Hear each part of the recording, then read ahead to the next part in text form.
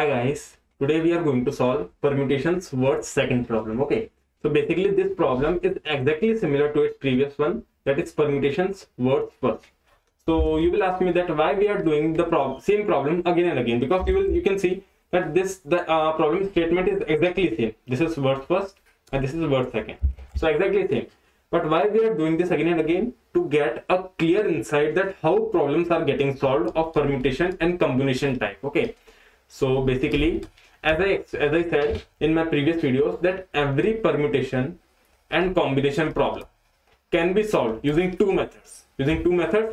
First method, basically, if we talk about in box and ball terms, if we talk about boxes and balls terms, we are going to talk about in these two manner. So to be practical, let's say we are having four boxes. We are having four boxes and four number of balls. So if I ask you that, yeah, these balls are numbered 1, 2, 3 and 4. So if I ask you that you have to put these balls into these boxes.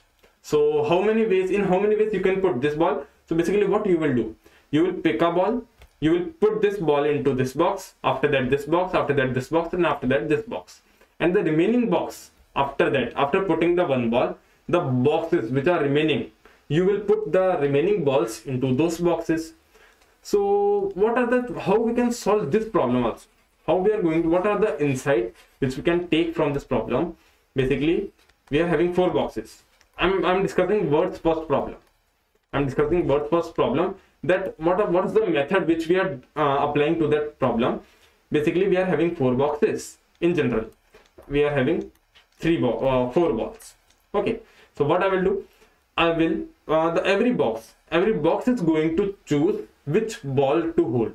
Every box is going to choose will choose which ball to hold. Okay, so for this box we are having four choices. What are the choices? Either I can take first ball, either I can take second ball, either I can take third ball or fourth ball. So there are four choices. Okay, similarly, if I have taken first ball, then for rest of the three boxes, for second box, it is having choices 2, 3, 4. If I have taken first ball, now this ball is taken by first box, so the remaining balls are 2, 3 and 4. So for the second box, the choices are for 2 and 3 and 4 balls. Okay, so this is the method which we have chosen in words first problem. Okay, so what's the method which we are going to choose, which we are going to apply in this problem? Basically, we are having 1, 2, 3 and 4 balls. 1, 2, 3 and 4 boxes. Very easy. So in this problem, what we are going to do, every ball is going to choose in which box it is going to be placed. Let me explain again. Basically, in words first problem, every box is choosing that in which ball I will hold. And in this problem, we are going to solve this question by method in which every ball will choose that in which box it is going to be placed. So basically, for first ball, we are having four choices. 1 dash dash dash. That means I have placed the first ball into first box. Easy. Again, second choice, first box will remain empty. Then I will place my ball. Then 2 will remain empty. Third choice, I will not place my ball here, not here, place here and then empty. After that, place the ball into last box. So this is exactly same. You can see the method in practical living is exactly same. That if you put a ball into box, or you put basically ball into box, and box is taking the ball. First case, box is deciding. Okay. In second case, ball is deciding. And in both cases, ball is going into box. Both the cases, the result is same. So our result, what we desire, to put a ball. This is the desire. So you can see now that box will choose that which ball to put. This is exactly same. Ball will decide that in which box it is going to put. This is also same. So we are going to choose this method. Okay, we are going to do this method. So I hope you guys understood that why we are doing this problem, to get the insight about the next method of the another method. Okay. Now Now we will discuss that when I solved this problem for the first time, what are the problems, what's the output, and what are the problems which I faced. Basically, what are the problems which I faced. Okay, so let's see the parameters. This is current character, or you can take it current ball, at for which ball we are making choices. Okay, this is str. Str represents that str is the set of balls. Okay, str is the set of balls. Basically, let's say if str is equals to a, b, c, d. If this is our str means string. If this is our string, then a is a ball, b is a ball, c is a ball, d is a ball. Okay, in general. And spots represent the boxes. First, initially it is this empty. Spots is empty. Initially it is empty. After that, when we will hit our base condition, I am going to print this spots because it is holding the box. It is holding the balls. Basically, let's say A, B, C, and D. This is the case now. This is one permutation. So first box is holding A ball, second box is holding B, third C, and fourth D. Okay. So we will print our spots array. Okay. And last is hash map. So when I saw this problem for the first time, I don't find any suitable reason why we are using this. What is last occurrence and what's the use of this? Basically, when I solved the problem now, then I got the reason. But if you see in words first problem, we are taking the frequency. Why we are taking the frequency? This can be understood that we are having four boxes. Now first ball is let's say 1, 2, 3, and 4. We are having 4 balls. If first box is choosing first number of ball, then how we are going to decide for the rest of the boxes that which ball is taken or which ball is remain? Basically, frequency array, frequency hash map. This I'm talking about words first problem. Don't we get confused? I'm talking about words first problem. Basically, we are taking frequency hash map. Why? To let us know that we have taken this ball this number of times. That will be represented by hash map. So if first box has taken first number of ball, so the frequency will be 0. The lefted frequency will be 0. That 0 number of first ball is remained. So rest of the 3 boxes cannot take this ball. Okay, so this is easy. This is understandable. But what's the use of last occurrence hash map? Why we are using this hash map? Okay, so firstly, let's move in the flow which I have applied to my code. Okay, so basically what I will do, I will choose one ball. So for CC equals to 0, 0th number of ball. CC represents ball. Okay, str includes all the balls, is the set of balls. CC is the current ball. Very easy. After that, what I will do, I will choose the first ball. And what are the choices? Either I can put this into first box, second box, third box, or fourth box. Okay, let's say there are 4 boxes and str includes A, B, C, D. So what are the choices? I am talking about A. So A can be put into first, second, third, and fourth boxes. So let's write this thing. Basically, we will do it line by line.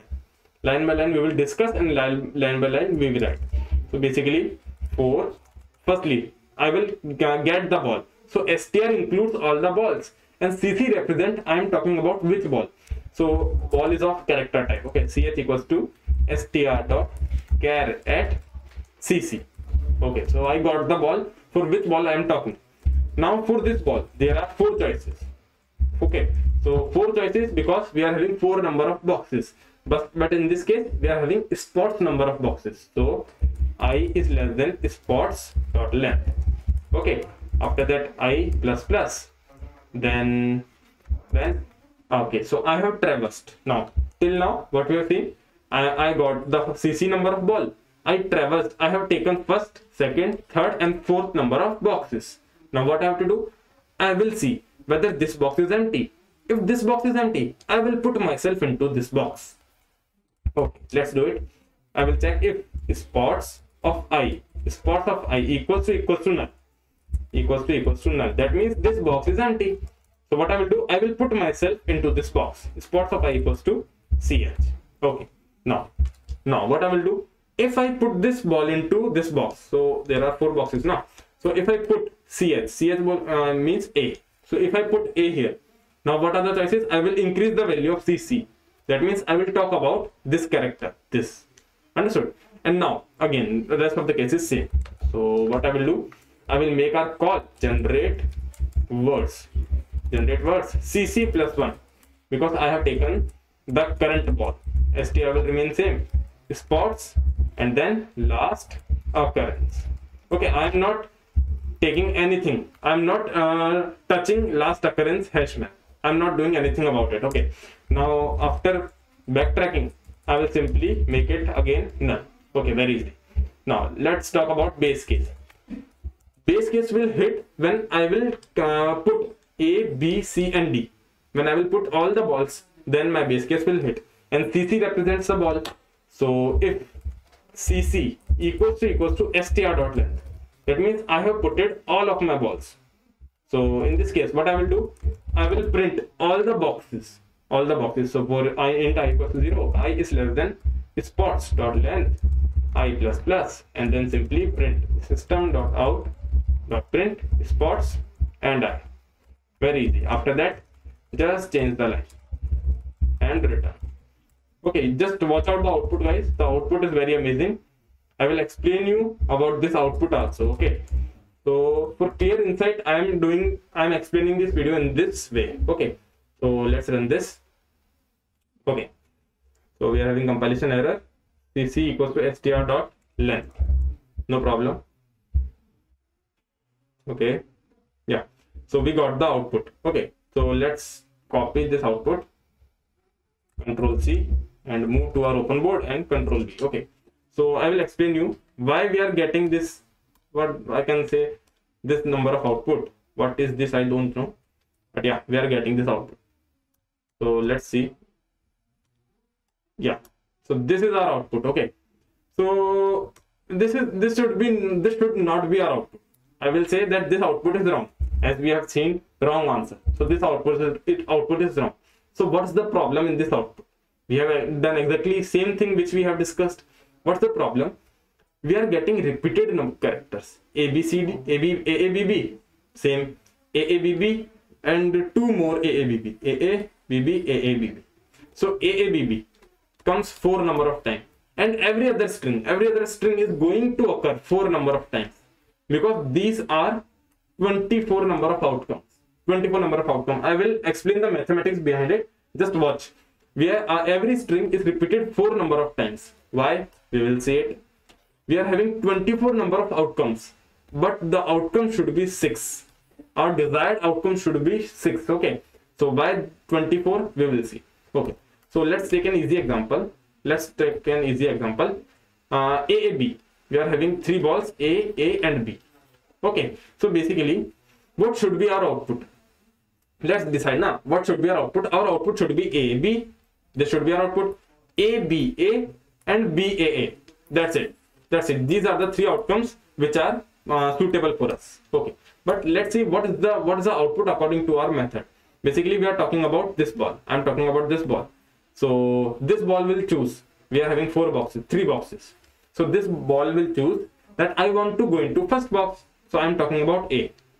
So this will choose, I will go into first box. So A dash dash. If second, then A dash A and dash dash A. Okay, these are the 3 choices. Okay, so we have taken this.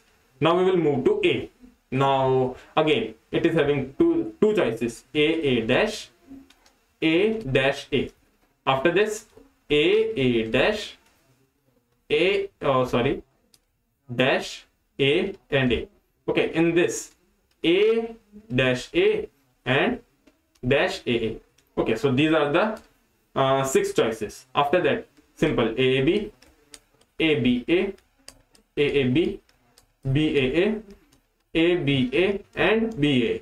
So these are the outcomes which we are getting, and output should be 6. According to our method, outcome should be 6, because 3 factorial, which is equal to 3 into 2, 6. But desired outcomes are 3. Why? We don't know. Let's see. AAB repeated, ABA repeated, BAA repeated. So why we are getting repeated outcomes? Why? Because we are having AAB as our string. We are having A and A as repeated characters. Just watch this state. just watch this state, this dash a dash. Okay, this a lefted this place, for some other characters. A is deciding that I will not sit on the first place, I will sit on the second place, and just above step, another a is sitting on that place. Basically, if you will write, we are having two balls, A and A. Let's talk about these balls, A and A. Firstly, A decided to not to sit on the first place, so we got this output. Okay, this I am talking in general way, A and A. Okay, so this is empty. Let's see again. So basically, we are having two balls, A and A. After that, B. So this A, I am talking about this A decided not to sit on the first place. So this will be the case. And after coming, this A decided that I will sit on this place. Okay, and this is the case. After that, I am talking about this ball initially. So if this ball decided that I will not sit, so this will be placed there. And if I talk about this ball decided that I will sit. So you will see that we are getting exactly same outcomes, because first ball is choosing I will not sit, and another ball is saying that I will sit. So for same number of balls, that is AA, BB, we have to divide our answer by that repeating number factorial. We have seen this formula, because I have seen, so I will expect that you have also seen. What's the formula? That if, let's say, if I am talking about this string, so we are having 1 and 2. So A is repeating 2 number of times. So we will divide our total outcomes by 2 factorial. And B is also repeating 2 number of times. So into 2 factorial. So what are the total number of outcomes? 1, 2, 3, 4. So 4 factorial. This should be our answer. But this is not our answer. 4 factorial, which we are getting here. Where is our output? These are 24. As I mentioned, these are 24. But our answer should be 4 into 3 into 2 factorial upon 2 factorial into 2 factorial, which is equals to 6. So as I mentioned, our desired output is of 6 number of times. So what are the output? AABB, ABAB, ABBA, okay, BAAB, BABA, and BBA. So these are the 6 outcomes which we require. The rest of the outcomes are repeated 4 number of times. Why?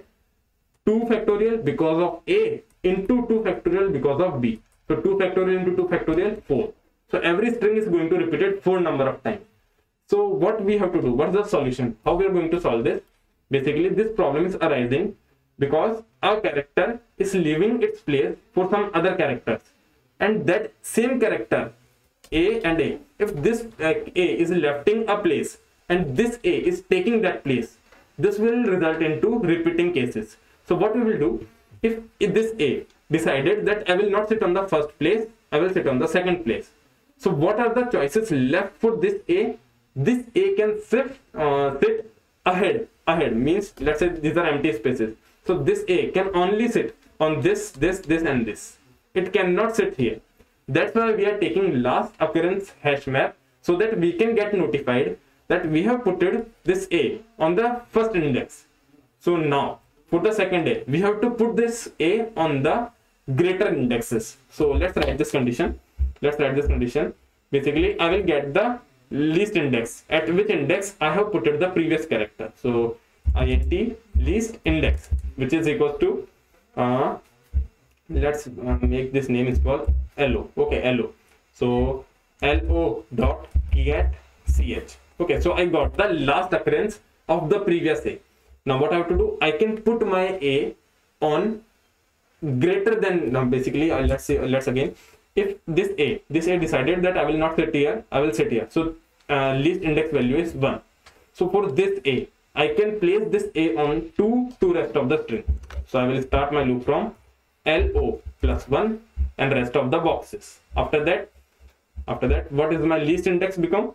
My least index is, okay, the value of my LO means hash map. Okay, so LO dot put chi. Okay, so I am putting, because I am placed on to second index, so I will mention that the last occurrence of A is 2, and after backtracking, LO dot put ch and simply L L I. Okay, so this is the only change which is required, and now we will get the same output. Okay, so in 19th line, LO plus 1, here LI. Okay, now we will get the same answer. So 24, generate words CC plus 1 str last occurrence. So LO here. So these are some errors, no problem. Now our code is accepted. So I understood now, you understood now. Basically, whenever we are getting repeated characters, we have to put that character ahead of the previous one. This is the only change which is required. So I hope you guys understood. If you have not understood, just watch that video again. You will get the point what I mean to explain. Okay, so that's all about this video. We will meet in the next video. Till then, bye.